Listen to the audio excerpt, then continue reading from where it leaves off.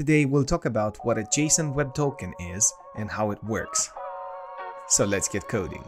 If you arrived at this video, you're probably no stranger to the concept of authentication and authorization, but in summary, authentication is the process of verifying the identity of a user or a process. What this means is that there are certain rules and policies in place to prevent unauthenticated users from accessing certain pages or even data. Let's take an e-commerce website, for example, such as Amazon. So you're able to access that website and to see a list of products, or at least the product that you're looking for.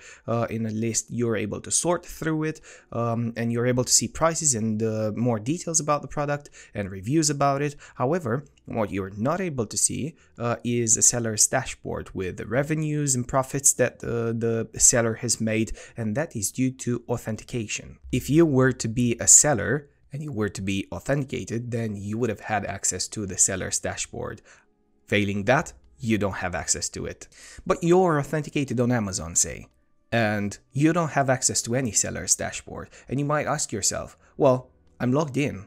Why can't I see any seller's dashboard? Well, that's because of authorization. Authorization is the process of giving access to specific resources based on certain rules or policies. If we take our example, when you go on Amazon and you register as a buyer. Therefore, the application assigns you a security role of a buyer. If you register as a seller, you guessed it, you get assigned a role of seller. So this is how the application knows the two different types of users. Now that we understand these two very important concepts, authentication and authorization, we are now ready to talk about Json Web Token. And according to JWT.io, a Json Web Token is an industry standard RFC 7519 method for representing claims between two different parties securely. And I'll explain what that means in a moment. A token as such is made of three main components: a header, a payload, and a signature. And let's talk about each one of them in particular. So the header holds two things: the type of token identified with TYP notation and the sign-in algorithm used under the ALG notation.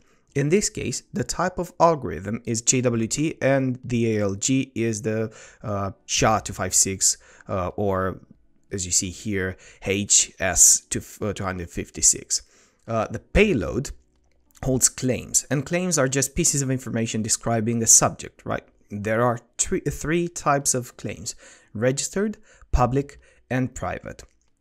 Let's talk about them individually very briefly. Registered claims are 3 characters long and are not mandatory, but recommended. Some examples are ISS, issuer, EXP, obviously the token expiration time, and SUB, subject, or AUD, you'll see more often, meaning audience.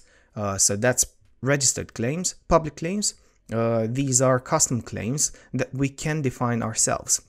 Be careful to avoid collisions, however, with the private or registered ones, and I'll link you up with a full list of registered claims in the description. And last but not least, the private claims created to share information between parties that agree on using them. Some examples are the user security role or the user ID. So the third component of a Json Web Token is the signature, which is used to verify the message that the message wasn't tampered with along the way, and it holds 3 pieces of data: the encoded header and the payload and the secret key. If this video is helpful to you so far, why not hit that like button so that this video can spread to as many people as possible? I would really appreciate it. And I do weekly tutorials and discussions such as this one. So if you're into this kind of content, consider subscribing. Now that we understand what authentication means, what authorization is, and what a Json Web Token is, and the 3 main components of it, let's switch over to a diagram that I've got for you, and let's explain how JWT actually works. Okay, so here we are, and on the left hand side we've got the client, and this is the user that goes on, say, Amazon, and we have here what I wanted it to be, a web page, and this represents the browser. And then on the right hand side we have the server, which is a place that clients can access data through. So that could be an API, say, for our example. Okay, so the very first thing for a user, for the client, is to login. So the user attempts to log in. So what the server does is, the point of logging in, obviously it logs the user in if the user is registered in the system, and it issues a JWT at that specific point, so when the user logs in.